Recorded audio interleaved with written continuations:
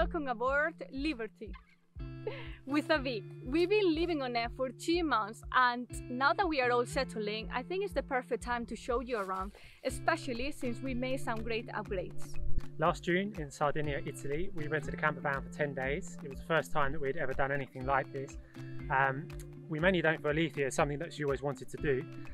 I wasn't too enthusiastic about the idea of living in a van to start with, but within days of starting it, we just absolutely loved it. The freedom and the simplicity and the ability just to park up anywhere in nature and enjoy it for as long as we wanted.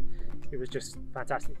Back in London, our life was a constant rush. We both worked really long hours, and I felt I was losing purpose at work. Despite what it might appear to some the perfect life, we both felt something was missing. So van life was like a revelation, was what we needed for a more meaningful lifestyle. Back in March, we bought this van, a Ford Transit Echelon wheelbase. It's L4H3 and it's a hybrid, mild hybrid. Yeah, it's about 6-7 meters long and 2.7 meters tall, isn't it? Yeah, and it's only done 13,000 miles, so it's practically new, and we got a really good deal on it. Yeah. Let me tell you what our three deal breakers were. The first thing, we didn't want to shuffle things around for basic needs like the bathroom. The second, we wanted to go all electric, so not relying on gas or anything else, which meant that we needed a really strong and powerful system. And we are really happy how it turned out. You probably haven't seen as much power in a van like this size. And the third thing is that we wanted the space to look open. We want an open layout, so we both have our own space. Let's start with this first step. We use some leftover carpet that we had from a previous project for here, for the floor in the cabin and the back storage. And here we have a little storage for shoes or things like this, quite handy. Here in the kitchen, we use bamboo. So this came as laminated sheets, really easy to install. We just needed to cut them and to the size and install them. And we oil them to give them more like a vibrant color. Here we left the 3 original seats. The reason for that is because under this one we have our hybrid battery, and it's also really handy for storing materials and things like that. Let's get inside. Here we left the front cabin open. The reason for this is because it's really important for us to be able to go in and out really quickly, especially if you're in a city, you want to keep a lower profile. I use it all the time, even if we are in the middle of nowhere. Liam built this little step here to help me hop over a little easier, and it doubles up as a storage. So we have here lots of shoes, spare towels and things like that, quite handy. Just need to slide this in and out. And to go to the front and back, I just need to do this, and that's it. We were a bit concerned about leaving this area open because some people were saying that it was going to be complicated to keep the heat at the back. But to be honest, we have these really thick insulated curtains that do an amazing job. When it's really hot outside, the heat gets contained here, and the opposite in the winter. So to use it, we just need to fasten it here, here and here. As you can see, give us so much privacy as well. And during the day, we can just tuck this away and keeps both space open.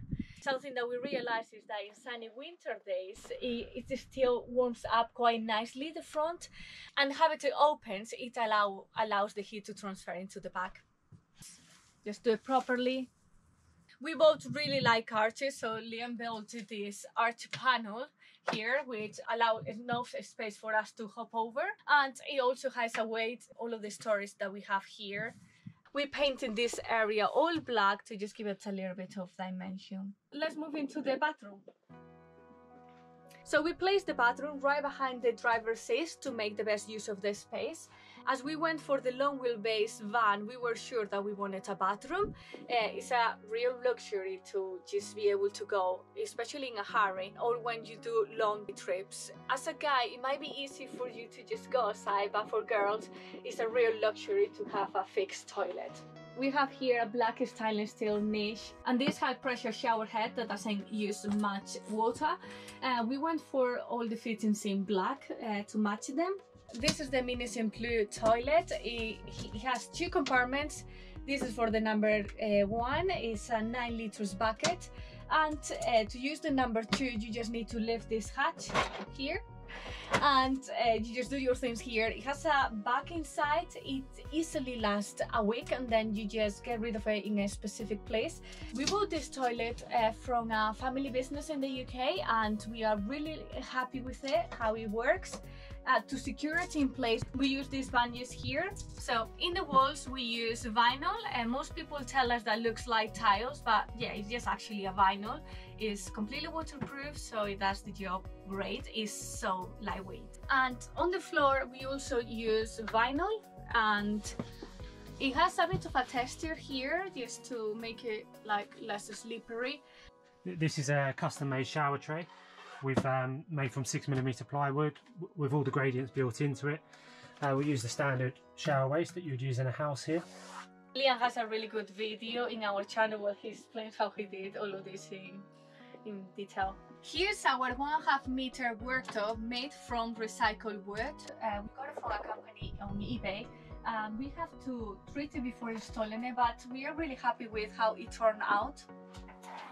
This is the sink. It's 450 by 450. It's quite big, but we really like it like this. It makes it really easy to wash your dishes. It's also really nice to be able to put everything away if you don't fancy washing it up and you have to hit the road. We went for open shelves in the kitchen. It was important for us to keep the space filling open. We didn't want to install cupboards that would make this space feel narrow. We designed them in different shapes just to give it a bit of variety. Here we place things that we use most of the time, like our seeds, tea, oils, and so on. These are our vinyl tiles. From the distance it also looks like a tiles a little bit, but it's a super thin plastic, more like a sticker. It looks really good, I think, and it does the job. Let's talk about our second least conventional thing in the van. We don't have a cup, we don't have a microwave or an oven, but we do have a Ninja all-in-one cooker. We absolutely love this machine. You can even cook a roast dinner here, all in one go. It's one of the best purchases we ever made. We can fry, we can use it as an oven, and we can use it as an air fryer. And the best thing about it is that you can cook and close it, so when you're cooking with oil, the oil doesn't splash everywhere, so it keeps it well contained here. The only thing is it's electric, so you require to have a good setup. Then we have our coffee machine. We use this as a kettle as well, so it's quite efficient even for making teas. Here is where we have the bins and all of our cleaning products, bags, and so on. In the first row we have all of our calories with our really nice cold calorie, and this one is for all the toiletries, supplements, and all of those things. Quite busy. And here at the bottom we have the pots, pans, our bowls, and things like that. Here in this one is a little bit smaller because we have the wheel arch at the back.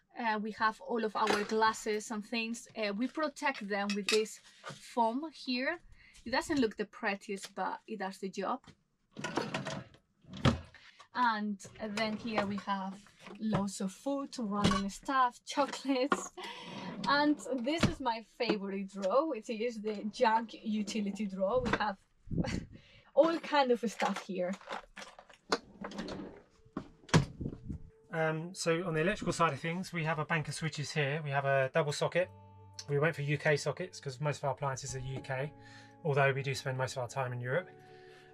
We have 3 dimmer switches here. Only one is actually a dimmer. This one is for over the dining table. This one is directly above me, which isn't dimmable. And then we have another one for the bathroom. So we switch our bathroom lights from over here. This dimmer switch is for the unaccompanied lights, as you can see. And here we have our on-off switch for our pump. So we almost left the UK without this divider built. It was literally on the last couple of days that we decided to build it. We really wanted to do it, but we wasn't sure if we were going to have time before we left. We found this divider so useful. We strap our Ninja to it with this bungee here. And anything else that's on the worktop, we can just bungee it in to stop it falling off while we drive. And we also hang our headphones here. We've wrapped some lighting around it. We put our hats here. And it also just creates a divide in the space between the living area and the kitchen. So it's really nice. I'm really happy that we installed this. One of our favorite features is the ladder, because it gives us so much food storage in such a small space. So as you can see, we have so many drawers here. We kept the aisle pretty wide, so it's easy to pass by each other. Here we have our full height mirror. It's acrylic, super lightweight. And this is our wardrobe. We use real rattan here, and it was kind of tricky to install because this material can expand or contract with the weather, but it's really lightweight. And we store here pretty much all of our clothes. We use organizers, so we fold our clothes here, and it allows us to have everything really neat. It's quite easy to put things in and take things out. We have more storage space here. Again, we wanted to keep the space feel open, so we decided to just have baskets, and so they are really lightweight, and we store here some more clothes and hair dryers, electrics, and things like this. We made these little ropes just to prevent things from sliding while we drive. And we have even more storage down here. I have to say that I take up to 70% of the storage in this van. I just have way too many hobbies or things. So. And we keep everything secure with these little latches, as you can see here. So before we drive, we need to make sure that everything is secure. This is a 130 liters fridge. It has an ice box inside. It's a 240 volts fridge. For us, the reason why we chose this and not a 12 volts one is because it's cheaper, it's a lot bigger, and after running the numbers, it's more efficient to run this one and the inverter than running a 12 volts fridge. This is the ice box, and we can stock up on food for plenty of days. And let's talk about a new addition that we recently added, that is the locks in each drawer. So initially we didn't install any lock because we wanted a clean look, and so what we did is install these really strong magnets here. But that wasn't really enough, so we had some temporary solution, which was using a bungee to hold the 3 drawers, but yeah, it was not good enough. So we decided to install these locks, and we keep them open while we are parked, and then when we are just about to drive, we just need to take the key from here. We install here a magnet on the back of the front drawer, and we just need to pass the key out. Yeah. And we went for all leather handles in the kitchen and in the wardrobe. Here we have our 300mm flooring, which is 18mm thick. This was actually left over from a project that we'd done before, so we were able to repurpose it and use it in the van. It provides a really nice solid surface to build the kitchen off and all the walls and the internal divides. Let me show you this tricky area here. This is a tricky area on all vans because you had this curve here. What I did is create a frame that comes all the way from one side across here and down here. This took quite a lot of time, but I'm really glad I've done it. As well as that, I needed to curve the wall here, so we bought some flexible plywood, a 6mm ply that's flexible, and fixed it here so it follows the curves of the van. You don't see any of the metal parts of the van. So actually we use 6mm ply for all the walls on the van, but also the ceiling area here. It's really easy to follow the curves of the van with 6mm ply. And if you do a nice job cutting it, it actually looks like a plastered finish. Our final finish for the plywood was this lime wash paint. We used it on all the walls and the kitchen fronts. It gives a really nice textured finish. What we found is that the lime wash paint is very vulnerable and it absorbs anything that lands on top of it, so any watermarks soak straight into it. To get over this, we used a micro cement renovator product, which has kind of worked, but we found that when we spill coffee or something like that, it does get into the paint. So in the future, we're probably going to have to repaint some of it and use a better product to protect it. Now that I'm here, I just want to show you the Max Air directly above me. We went for a 350 by 350 Max Air. We went for the smaller Max Air because we have so much on our roof, and it was a tight space, so it was a perfect solution for us. Also, I created a frame to cover up the plastic surround of the Max Air, which finishes off really nicely. Here is our 8mm plywood ceiling. When we first installed this, we wasn't sure exactly how it was going to turn out, and it was a bit of trial and error, but to get to this final finish was a combination of staining and sanding, painting and sanding, but we're really happy with how it turned out. As you can see here, we have white paint in the joins, and we have a kind of like a sanded dark varnish finish here. Really happy with it. Above the ceiling, we have 75mm of insulation. So that was 50mm of XPS insulation and 25mm of polystyrene insulation. And we still achieved a really good head height in here. Behind our wall panels in the cavity, we have recycled plastic wool insulation. We wanted to make use of the recesses on the van, so we needed to keep the insulation really thin in these areas. We've done that by using an aerogel and a thin polystyrene insulation, so we still have a lot of space here and we didn't waste anything. Let's move to the living area. We raised the floor here for quite a bit. Again, we didn't want to have any covers above our heads, so we raised it to gain some storage space. And we also really like how we have both areas in different levels. So this table was actually made by the same company that made the worktop. We also have to treat it, but we really like how they made it. We use a lagoon type leg, so we can move the table around anywhere. I really like working here while having the doors open and the window over there as well. As you can see, I mean, I'm quite short, but we have so much space above our heads, which it helps to don't feel claustrophobic in this area. We wanted a really comfortable bed, and so we used this 150mm cushion. It's 100mm foam and 50mm memory foam. I made these covers myself actually.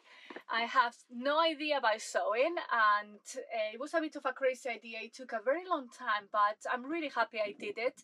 We wanted to create things with our own hands, and now I feel comfortable about sewing. I mean, I'm not good, but yeah, I feel a bit more comfortable now. Don't be so hard on yourself. Okay, let's continue. So here in this area we have a little shelves here with artificial plants. Maybe one day we can change it for real plants. And we have 2 fans. We haven't tested them in the van yet, but we tried them on at home and they work quite nicely. We also have some stories here. Leon did an amazing job building this to hide all the metal of the van, so it looks less like a van. And they are really handy. We put away all of our curtains and things like that. We also have this other little shelf here, really handy. We have the Wi-Fi here and the projector. We have some LED lights, really creates a nice warm vibe. The storage of this area is divided in 3 parts. So This one is for to store everything that we don't use daily, like food, winter clothes, bottles, this kind of stuff. All of this area here is the garage that we'll show you later. And here, under this one, is where we have the masterpiece of the van. Here we have all of our electrical setup. And we have in total 11,000 watts, and that's a lot of power. I'm really happy. This is one of the parts that I'm most proud of, because I put a lot of work and research into it to try to have the best system that we could, bearing in mind that I had no idea about electrics. I didn't even know what an amp was before, but thankfully there is a lot of information online. And so I learned a lot. Yes, I'm really happy with this. As I said, these two battery banks are 11,000 watts. And on the roof, we have two solar panels, with a total of 850 watts. So one of our requirements, as I said earlier, was to have as much power as we could. And after running numbers, we realized that we couldn't achieve this capacity with a 12-volt system. So we decided to go for a 48 volts. Our van is a mild hybrid, so our alternator charges at 48 volts. And so it kind of made sense for us to just keep it in 48 volts. There is less voltage drop when you use 48 volts, so you can use smaller cables. And also the components that you see here, they are 4 times the capacity of a 12-volt system, but they are not 4 times the size. So we fit more power into a small space. It's not conventional. I'm aware that you don't see it matching a van, and that's why all of this research was kind of complicated, but thankfully there is a lot of research out there for boats, and somehow it works quite similar. So this is the solar charger regulator. We have a few appliances in 12 volts. We have a DC to DC converter to step down the volt from 48 to 12. And over here, this beast is the Multiplus 2 from Victron. This is an inverter and a charger combined into one device, so it converts our 48 volts into 240 volts for our appliances, and it also charges the batteries when we are plugged into a shore power. Over here we have the DC to DC battery charger made by Christec. It's a really important device for us because it charges the batteries while we drive. And all of these things that you see over here are our fuses. We use the garage solely as a storage area. We have a weights bench. We have 2 36-kilogram dumbbells. We have the paddle board. At the top of the garage here we have a net which holds various things like a lilo and other beach accessories. We have our barbecue. We have a couple of seats for the beach. We have my tools. We installed this handle here to operate the door latch. We found that from here it was very difficult to reach down to where the latch was, but we attached this handle and now we can open it from here. As well as that, we have a door pocket here and a door pocket here, useful for putting our mobile phones at night. We have 2 nets, one on each side, where we just put various other things that we need to store in the garage area. The 3 windows that we installed in the van are double glazed plastic windows. They have integrated fly screens and blackout blinds. Let's talk about the plumbing. So on the driver's side, just behind the driver's seat, we have our fresh water tank. It's 70 litres. Also, we have 2 grey tanks. We have one that is 35 litres at the back of the van, just under here. And below the kitchen sink, we have 25 litres grey tank. So we actually have 2 grey tanks in this van, which is a bit unconventional, but it just worked out the best for us. The reason we ended up with 2 grey tanks is that it was, with our shower being on one side and our sink being on the other side of the van, it was very difficult to plumb both systems into the same tank. So we decided to actually have a tank for the sink and a tank for the shower. Also underneath the van we have a 10-litre electric hot water cylinder which provides us with the hot water for our shower. So all the pipework underneath the van is very well insulated. We also have a a heater pad attached to our fresh water tank to stop things freezing up in the winter time. We haven't had to test that yet because we've been luckily in warm places so far. Yeah, the lowest temperature we've had is 4 degrees and nothing's frozen yet. We're going to go back inside and I'm going to show you where we house our pump and other plumbing items.